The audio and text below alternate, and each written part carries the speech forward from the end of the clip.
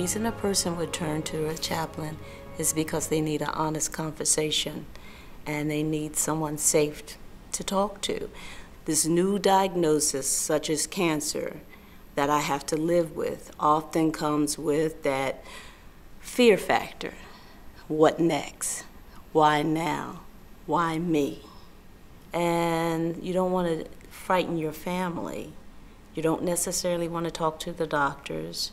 You need someone you can trust, and oftentimes that is the chaplain. What the chaplain does is take the mind, body, and spirit and looks at the cultural background of the patient and help them get through the medical care plan by simply being present in the moment. It's very important that they know that I am with them, so it's empathetic listening that the chaplain provides the patient.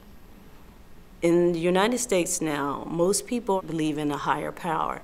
It is my job to find out what that higher power it is, and does that bump up against the medical care plan? Most hospitals have a chaplain, particularly for oncology. In order to be a hospital chaplain, a healthcare chaplain, you have to have a Master's of Divinity, you have to have clinical pastoral education at a teaching hospital, you have to go through a residency, you have to work 2,000 hours as a chaplain before you can be considered a healthcare chaplain. And most importantly, chaplains do a spiritual care plan, just like the medical team does.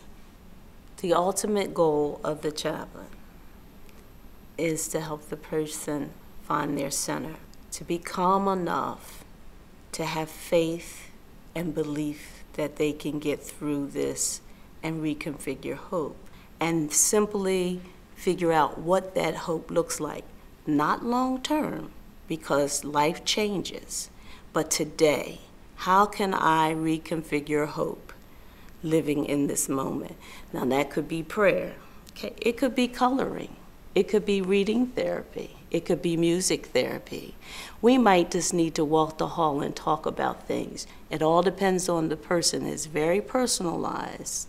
It is very important that you have someone to journey with you, and oftentimes that is the chaplain.